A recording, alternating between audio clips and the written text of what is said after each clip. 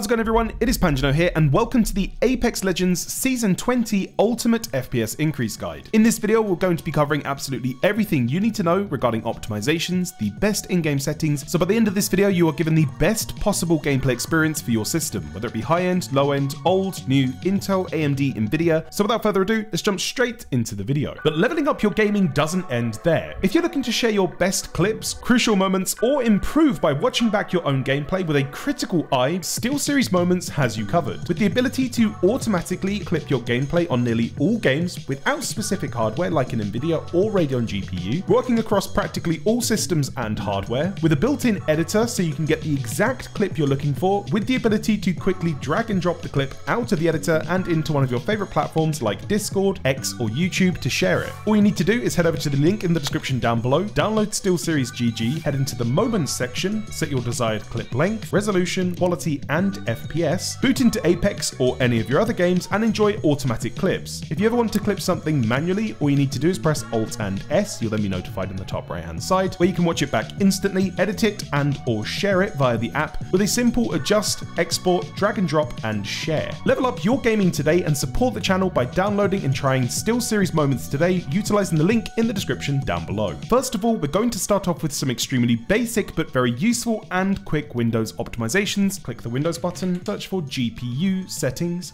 then click on the graphics settings panel. Go to the top to change default graphics. If you see the option for hardware accelerated GPU scheduling, you'll want to experiment around with this option later on after you've applied all of the optimizations in this video, because there isn't just one setting that works best for every PC. Next up, if you're planning on utilizing G-Sync, FreeSync, or just variable refresh rate, it's something I would highly recommend that you'll want to enable that option with inside of here if it's available. Last but not least is optimizations for windowed games. Because Apex Legends runs in DirectX 11 or DirectX 12 modes, it doesn't actually properly support full screen exclusive anymore, so regardless of which API you go with, the game is effectively running in a windowed mode anyway, so make sure this option is enabled for better performance in both APIs. For the last and most important Windows optimization that you could do to any PC, especially if it's running the same operating system for over a year or so, is to do a complete Windows Fresh install. It's super quick and easy to do, especially on the newer updates of Windows 11, because you no longer even have to download Windows and stick it on a USB. You can do it all contained within the same PC you are currently using. This is hands down the best optimization you can apply to any system. The quickest way to do this on any system that supports it is to navigate down to the Windows button, search for Reset, select Reset this PC, then navigate to Reset this PC under Recovery Options. You'll then want to go with the Remove Everything option. Please do triple check absolutely everything before doing this. Next up, we're heading over to game optimizations. Take yourself into Steam, go over to Apex Legends, right click and select Properties, where we'll then be able to find launch options. Head inside of the description down below. We'll then be able to find launch options to copy and paste. These will always be updated with the latest launch options, so the ones you see on my screen that I'm about to paste may be slightly different, but you'll always want to use the ones that are in the description. Right click and select Copy. Head back inside of Steam, go to the launch options box, right click and select Paste. Now, if you decided you wanted to utilize the DirectX 12 version of the game, which I would highly recommend that you test out, and we'll be testing out later on, at the end of the launch options you've just pasted, press the space bar, go back into the description, and about a line or so underneath, you'll be able to find the DX12 launch option to also copy. Right click at the end, select Paste to add on the DirectX 12 version. If you've decided to test and try out the DirectX 12 API, you will more than likely be met with the processing and compiling shaders pop-up at the beginning of the game. Simply wait for this to complete. It can take a few minutes, but it's essential to ensure that you are getting correct performance on the DirectX 12 mode. Once you're inside of the game, access the game settings menu by going to the bottom right and selecting game menu. We'll first of all start off with a few quality of life adjustments with inside of the gameplay section. I would highly recommend that you set your damage numbers to stacking, as this will show you the exact value of damage in which you've inflicted and not the individual bullets. Ping opacity, I'd recommend setting to faded. Taking damage closes death box or crafting menu, I would highly recommend that you switch this to off. I'd recommend also disabling usage sharing. You can turn this on if you wish to do so, but I have this turned off, and the performance display. You can choose to keep this on or off depending on your personal preference. Once completed, head over to the video tab found at the top. Before we jump into the presets, there are a few options we need to set up unique to your system. First of all is your display mode. In nearly all cases, you'll want to be going with full screen. Aspect ratio should be set to whatever setting is listed as native. This will typically be 16:9. Resolution, I'd recommend keeping at native for now, but we'll be coming back to this later. Brightness is complete personal preference. Field of view, there are pros and cons to using both high values and low values, so this does come down primarily to personal preference. performance, but I prefer to use a higher field of view in this game, so I go with 110. Sprint view shake, minimal. VSync will be set to disabled for everyone watching this video, even if you're utilizing G-Sync or FreeSync, because you always want VSync disabled in the game. If you want to disable anti-aliasing inside of the game, there is a quick option you need to adjust, and that's to set the adaptive resolution target all the way down to 0. You can then turn off anti-aliasing. You can keep TSAA on if you wish to do so, but if you want to turn off AA, that is how you do it. Last setting before we jump into the optimized presets, the texture streaming budget. This depends on how much VRAM you have accessible on your system. For those of you that are going with the recommended preset and you want a decent balance to your in-game settings, then you want to be setting one setting lower than your GPU's maximum VRAM. If you're not sure how much VRAM your GPU has, press the Windows key, navigate down to your taskbar, right click, and open Task Manager. Go to the left-hand side to the Performance tab. On Windows 10, you'll find that listed at the top. Scroll all the way down to your GPU. Scroll down once again, where you'll then be able to find dedicated GPU memory. I have 8 GB available, so one setting below 8 GB in the game is very high. With that out of the way, on screen now you'll be able to find the 2 optimized presets in which I would recommend. For those of you chasing absolutely every single frame possible and want the lowest level of input latency, go with the esports config. It keeps the game looking extremely crisp and clean, but favors an esports advantage by minimizing visual clutter and increasing performance. For those of you that are looking for a more balanced or recommended preset, on the right hand side, the recommended preset is for you. This is the best mixture of optimized settings for both performance and visual settings, leading you to lower input latency whilst keeping a lot of the visual candy enabled so you find the best balance. Pause the video, copy all of the settings shown, jump into a live match or into the training area, see how the game performs and looks on that preset, and if you don't like it, try out the other preset and see what works best for you. Go to the bottom right and select apply. For those of you that have decided to go with the esports config, for further optimizations you can actually adjust some settings lower using the config files. If you wish to do this, you'll need to navigate over to the Windows button and search for saved space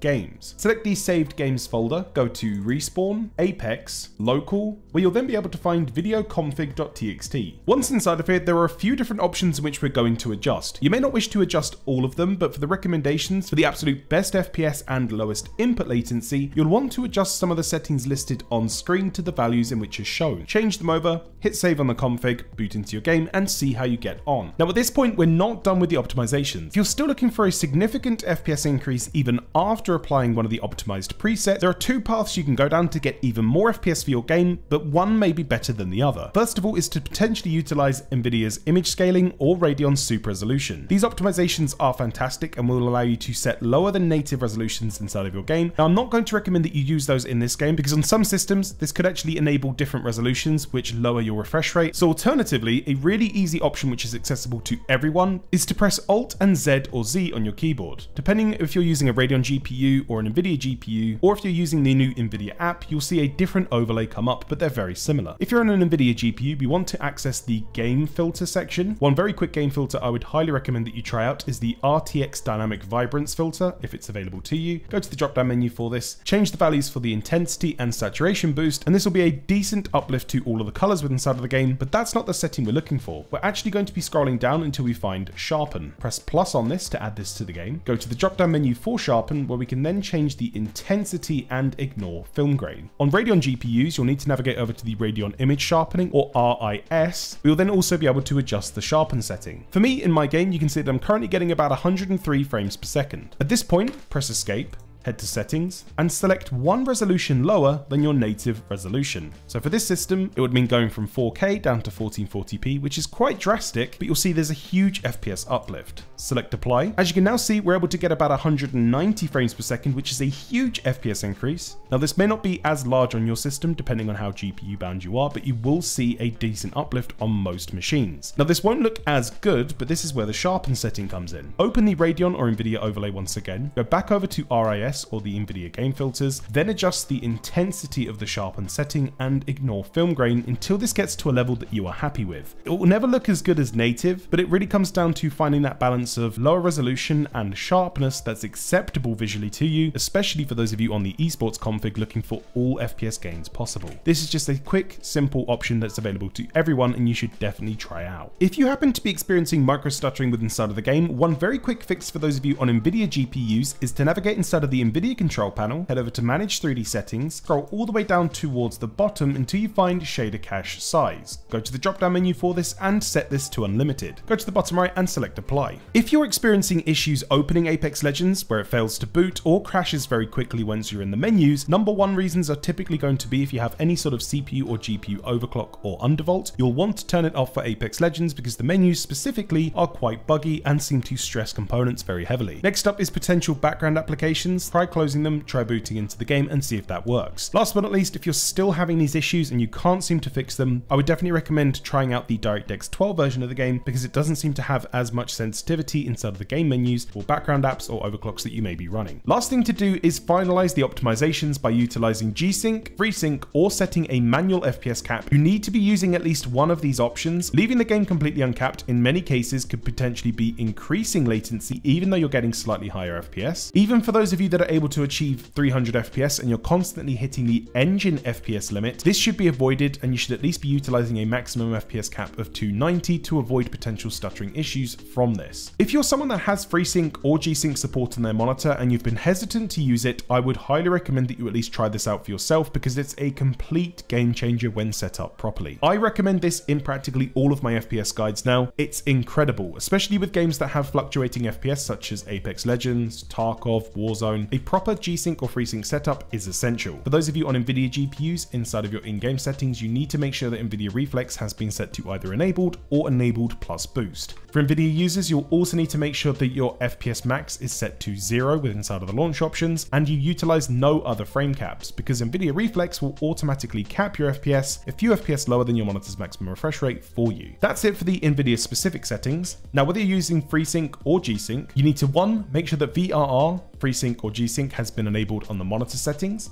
You then need to ensure that this technology is then enabled inside of the AMD or Nvidia control panel. Inside of both the AMD and Nvidia control panel, you also need to enable VSync inside of the control panel and turn VSync off inside of the game. For those of you on AMD Radeon GPUs, you'll need to set your max FPS about 10 frames lower than your monitor's maximum refresh rate. So if you're on a 144Hz monitor, set your FPS max to about 134 because we always want to make sure that our game is operating inside of the G-Sync window to get all of the benefits. And there you have it. Jump inside of your game, try it out. I guarantee it will feel incredible. If this isn't for you, you've tried it before and you still don't want to utilize it, then you would at least want to set a manual FPS cap. That's something your system can achieve about 99% of the time. There are a few different methods in which you can utilize to do this, but please only use one of them. You never want to utilize multiple methods of capping FPS because you could run into potential stuttering issues or increased latency. Method number 1 and easiest is to utilize the game's built-in FPS cap via the launch options, FPS max 0, and change this to the number you wish to cap your FPS at. If you don't wish to go with that, go inside of the Radeon control panel or Nvidia app, head over to these sections within inside of the applications and input your FPS cap for the game. Last but not least, you can utilize RevaTune's statistics server via MSI Afterburner if you do have that installed to your game, to the frame cap option and inputting the number of FPS you wish to cap at. When choosing an FPS cap, you want to utilize a value that your PC is actually able to achieve about 99% of the time. Let's say you're playing Apex Legends anywhere from 140 to 190 FPS. If you choose to cap your FPS at 190, well, you're barely getting to 190 most of the time, so you're getting none of the benefits of using that cap.